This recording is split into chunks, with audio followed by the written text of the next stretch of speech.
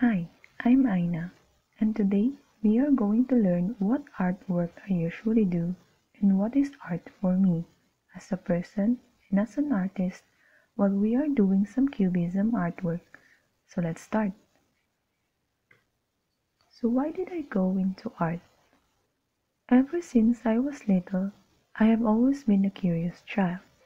I always wanted that when I was exploring something, I am free to do what I wanted to do. And maybe that is why art is something that has always been a part of me. It made me do whatever things that I wanted it to without following any conventional shape and being limited by constraints of what I should be doing. It can mean so many things to someone, almost as if everyone were to have their own connotative meaning for it. And that is what makes it so different from other fields of skills and learnings that we have. It could be seen in different ways, done in different ways, felt in different ways, but it also can be admired and valued in different ways. Art in general is just so vague that it can basically mean anything and be anything that we wanted it to be.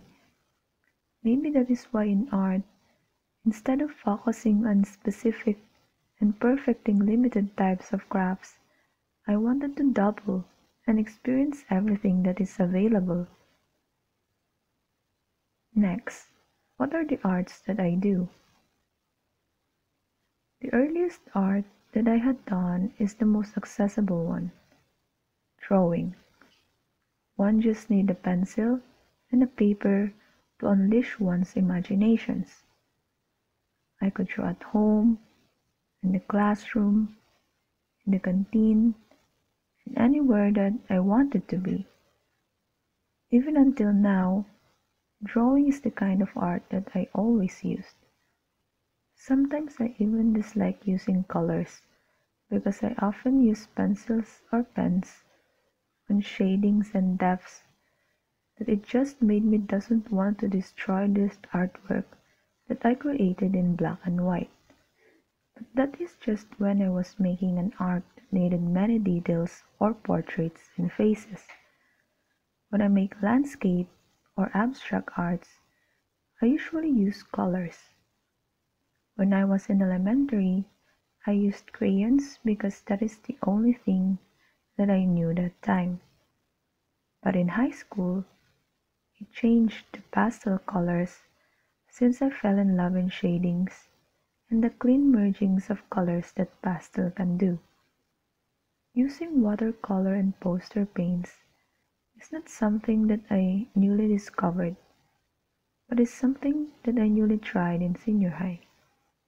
Because before, I have this prejudice for watercolors and poster paints. My thinking that time is that I can't make a beautiful artwork with it since it has water. But I was wrong, and I find out how amazing it is to use, especially the poster colors. It just produces this beautiful texture that you can't normally see on pastel and crayons, making you have more feel on what is artwork all about. When it is also comes to painting, I also use different canvases. It can be as small as a notepad and as big as the wall of a bedroom.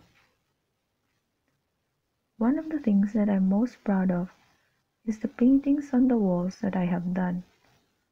It made the room so much brighter and wider because of it. Some designs are simple, as with horizontal lines and tapes, while some had taken me 5 days to finish, such as the multicolored Tetris-like blocks.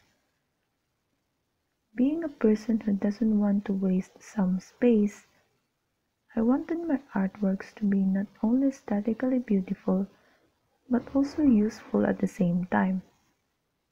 That is why when I decided that I wanted to paint a tree inside our bedroom, I wanted it to be as useful as possible.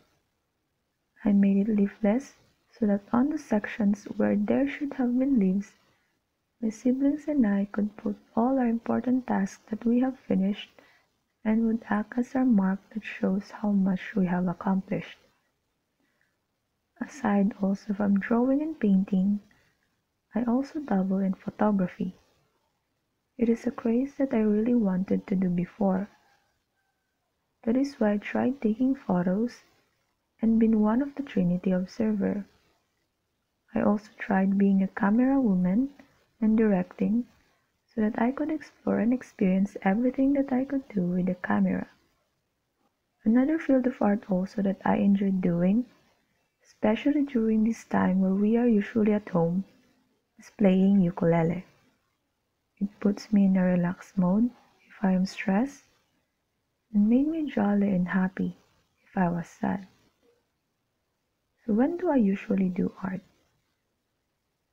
Modern times, I just do art for no reason. I could paint and draw without thinking what it would look like in the end. I just follow what I think in that moment and what I want to express. I could suddenly pick my ukulele, play some music, and explore some tunes just because I saw it lying there.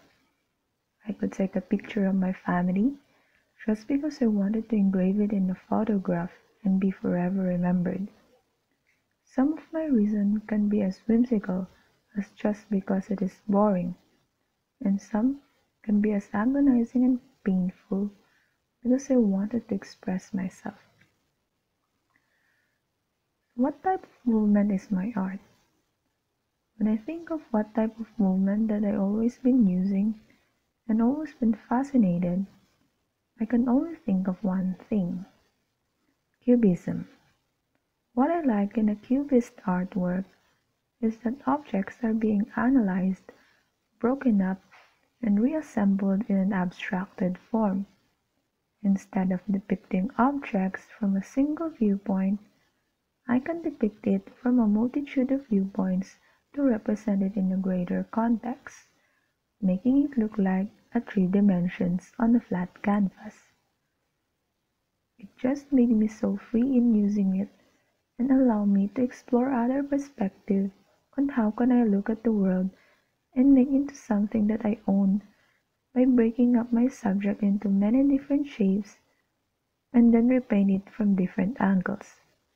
It changes what it usually look like into something that is uniquely made by me. That is why I like Cubism the most. Now for the last question. What is art?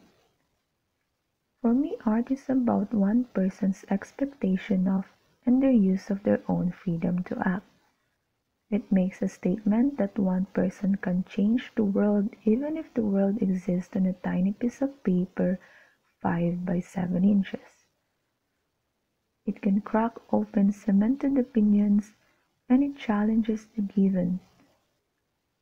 It opens up horizons beyond those which are familiar to us, and it challenges standardized or problematic views of the world. It reaches further than the accepted and the unknown, and beyond the inevitability that we have been told we cannot escape. And that is why I think art is so fascinating, special, magical, beautiful, educational, historical, and abstract at times. All the words mentioned describe what art is. It's whatever I wanted it to be. And that's it. I hope you learned something about me and the arts that I usually do. As a finale, here is the finished artwork for today.